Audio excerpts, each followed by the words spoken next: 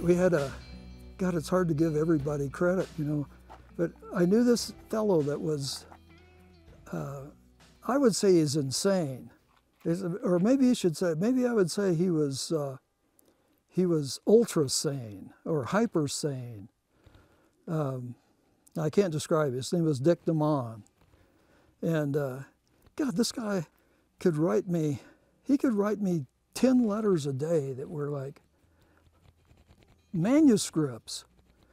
And you know, he was like, I kept thinking, God, this guy is like an alien. I mean, what is going on? But anyway, he turns up about the time we're doing the Manuelito project. We're aware of the manipulation of the environment for, you know, large scale architectural stuff. And Dick is going on and on about power objects. And I'm going, yeah. I couldn't follow Dick half the time.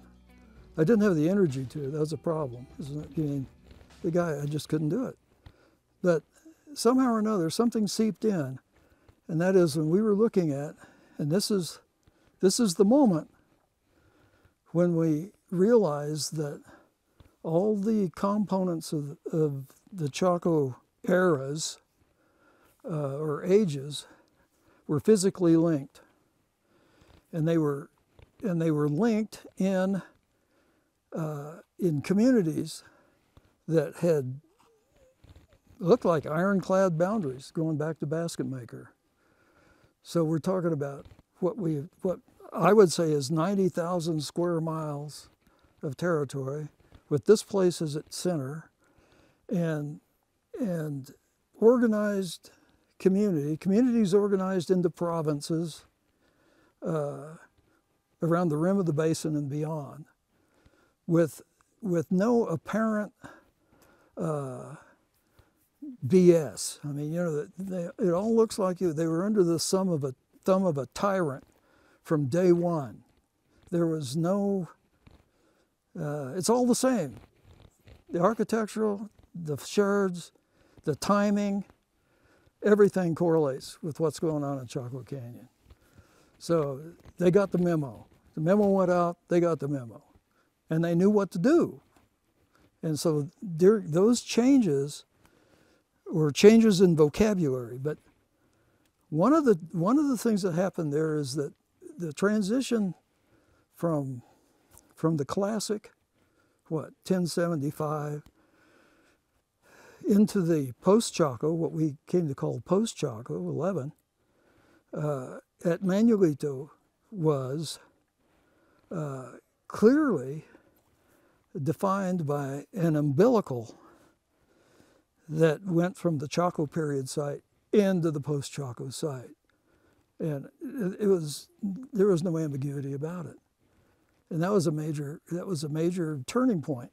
So we could say, wow, not only can we say this is all Chacoan stuff from day one, but it's the changes in ceramics and architecture is all intentional.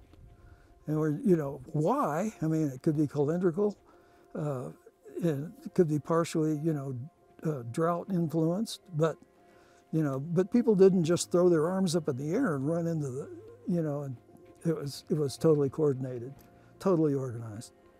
And Dumont had given us the idea of power objects being taken out of the, I mean, if these are temples, which they are, they would house gods.